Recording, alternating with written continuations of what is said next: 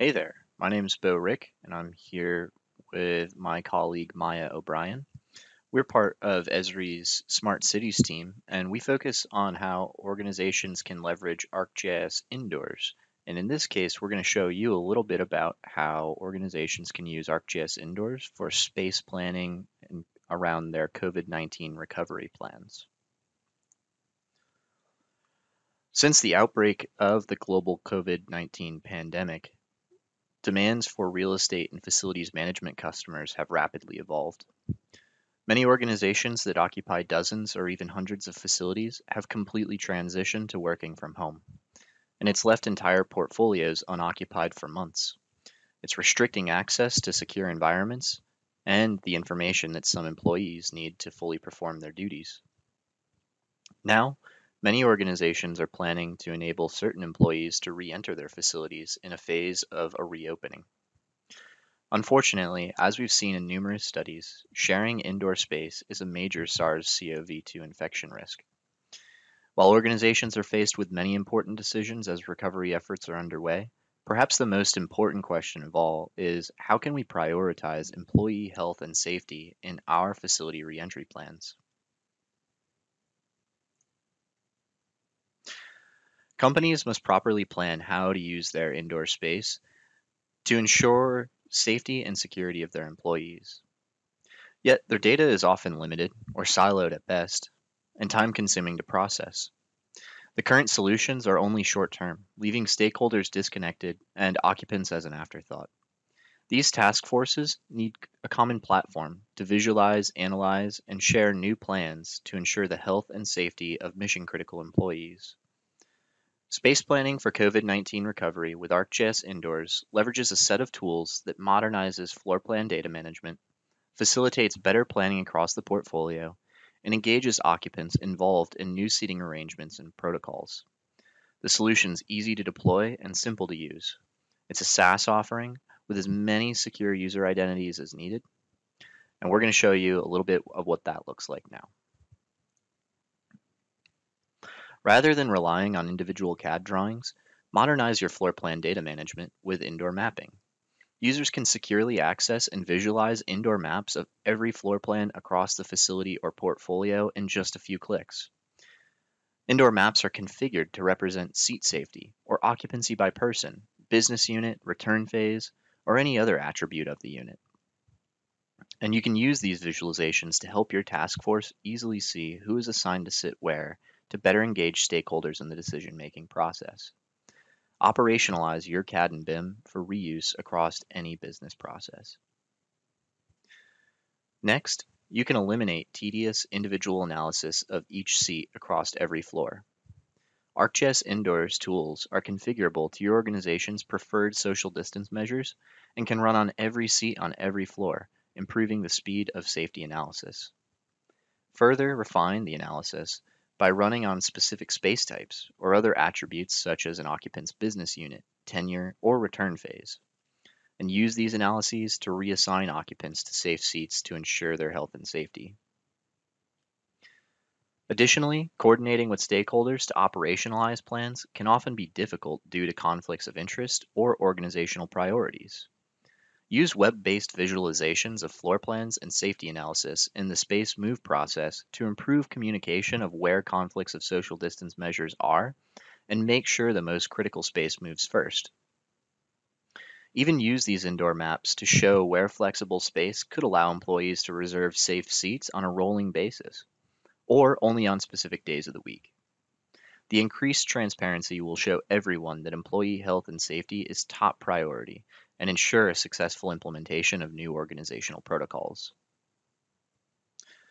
Then, engage occupants in these new protocols with end user applications that help them get more comfortable and confident in their new workspaces.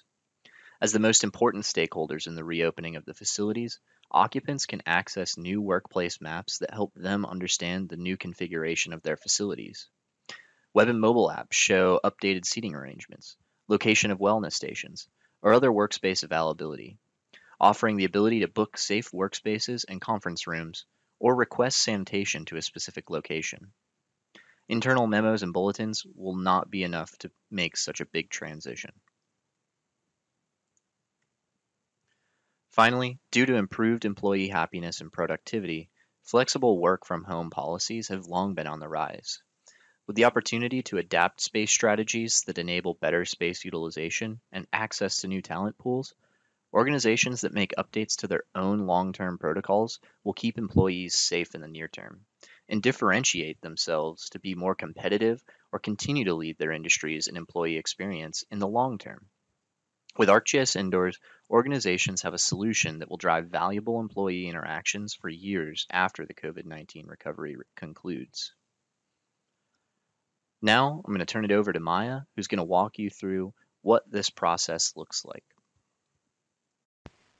Hello everyone, my name is Maya O'Brien, and in this demo I'll walk through how you can visualize social distancing analysis on an indoor map, develop space plans that meet social distancing requirements, and allow employees to reserve safe workspaces when they come back to the office.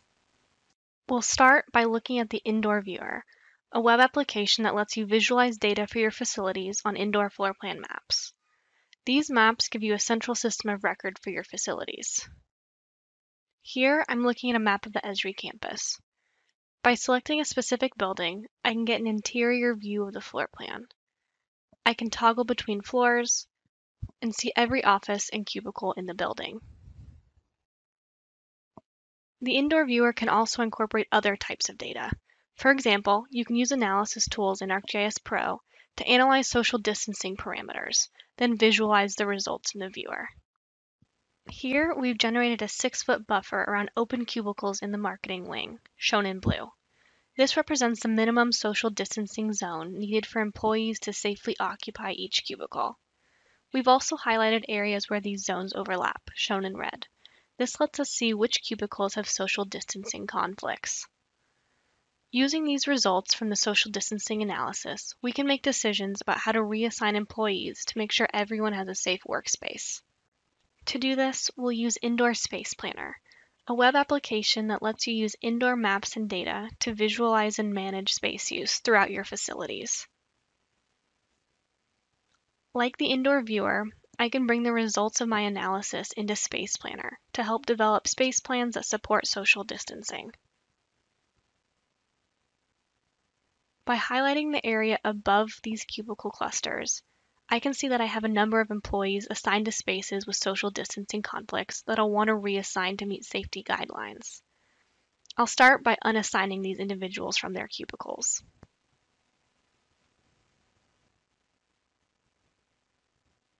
I then can start to quickly reassign employees to make sure there's only one person per cubicle cluster. I can do this by dragging and dropping their names onto the desired cubicles in the map. In a short time, I can have a space plan that will allow these employees to maintain physical distance from their colleagues. In some cases, social distancing guidelines may require us to operate at less than our typical maximum workspace capacity. One way we can accommodate this is by setting aside safe offices and cubicles as office hotels that employees can reserve on days they need to be in the office. Next week, all of our marketing employees are going to move to a staggered schedule. Many of these employees were assigned to conflicting cubicles, so we'll need to provide them with other workspace arrangements. We'll do this by creating an office hotel. By selecting Add, I can create a new hotel area.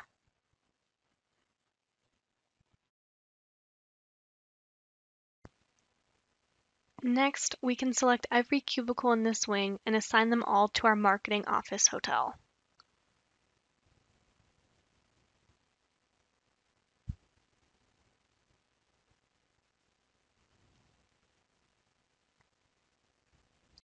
Then, to ensure our employees only reserve the safest cubicles, keeping in mind our social distancing analysis data, we can add or remove cubicles from the office hotel as needed.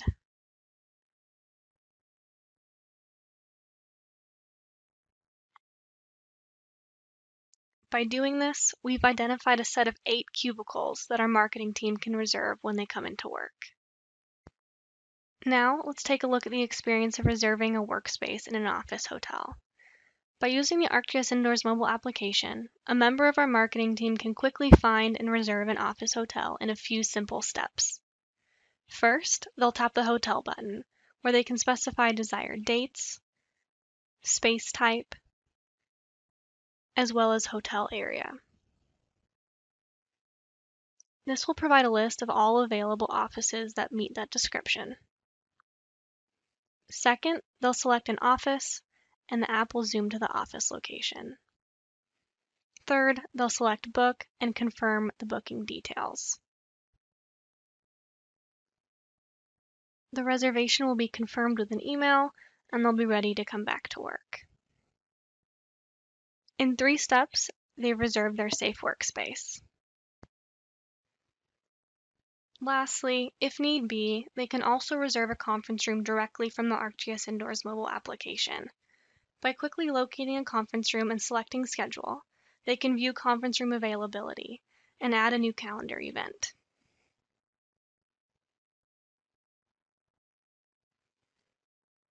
The app syncs the appointment with their Outlook calendar, reserving the conference room and notifying all attendees of the meeting. In this demo, we analyzed our office space to understand social distancing conflicts. We then resolved these conflicts in the indoor space planner, and then walked through the experience of an employee reserving a safe workspace in preparation for returning to the office.